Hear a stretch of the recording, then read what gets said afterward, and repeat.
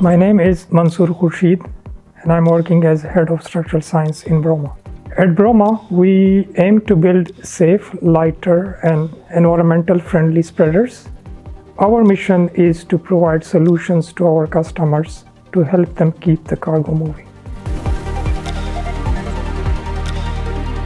The expectations in our industry are quite high. For example, the container weights are increasing with time. Our products have to live up to those expectations and perform in harsh environments. At the same time, science has been progressing at a faster rate in the last 5 to 6 decades. With the help of high computational power computers, we are now able to use techniques like finite element analysis on a daily basis. These have made us possible to look to our structures in a way we were not used to do in the past. We can look at areas, optimize them, which were not able with the traditional hand calculations. Now, if we look into the design of spreaders, the structural integrity of a spreader is affected by a complex interaction between loading, design, manufacturing processes, and the material used in building them. So all these factors influence our daily job and how we design our spreaders to be lighter, stronger, and environmental friendly. When it comes to the loading part of this interaction, we are working closely together with our customers to understand what type of container weights they are experiencing at the ports. As for the design, manufacturing, and material part of this complex interaction, we are doing a lot of in-house component level testing. We are also doing field testing on our spreaders. This allows us to validate our design and strength assessment methodologies, such as fatigue strength and those used for ensuring static strength.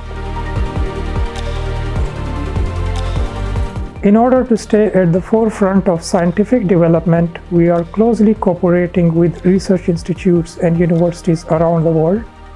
One of them to mention is Royal Institute of Technology in Stockholm, Sweden, where we are already involved in research activities within weld mechanics since 2017.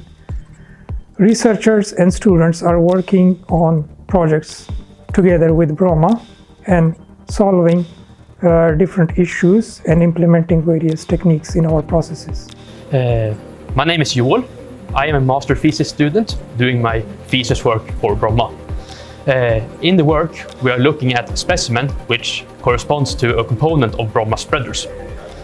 So here in the lab, we are doing some experiments where we are applying strain gauges to these specimens and doing some strain measurements as well as fatigue tests. My name is Jingchao Zhu. I'm a PhD student at KTH. Since 2017, I have been working with Bromma on a research project. My main focus is on welding simulation and fatigue assessment methods. So on the screen you can see here, I implement welding simulation on Bromma beam structure to predict welding deformation and to optimize the production process. Also, I have been working with fatigue life prediction method and to estimate fatigue life of Bromma structures in order to improve the accuracy and the reliability.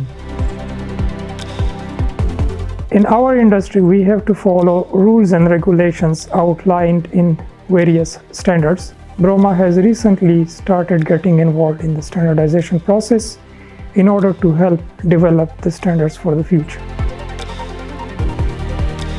We at Bromma understand that climate change is for real. We aim to help our customer minimize emissions by providing electric and lightweight spreaders. Material is another important item in our spreaders, where the main structure is using quite a lot of steel. The processes through which those materials are produced are quite important in order to reduce carbon dioxide emissions. Recently, we have gotten involved into a project led by Cargotec together with Swedish steel manufacturer SSAB, where we are evaluating if we can use fossil-free steel instead of conventional steel in the future. All these activities and initiatives help us meet the demands of our customers.